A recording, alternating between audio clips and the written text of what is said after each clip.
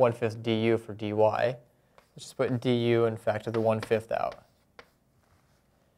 And since now we'll be integrating with respect to u, we should change the limits to u. So if y is equal to 0, so at the lower limit, that means that u is also equal to 0.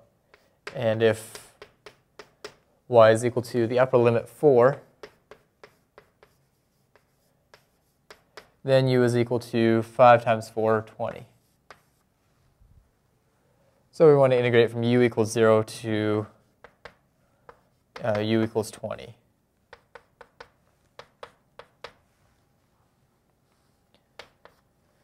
So this is 1/5 times the fundamental theorem of calculus says that we find an antiderivative for this and evaluate it at the upper endpoint and subtract off its value at the lower end, evaluated at the lower endpoint.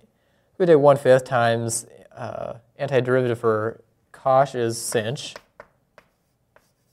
We get sinh of u evaluated from 0 to 20.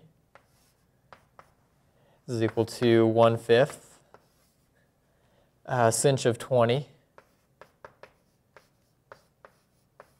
minus sinh of 0.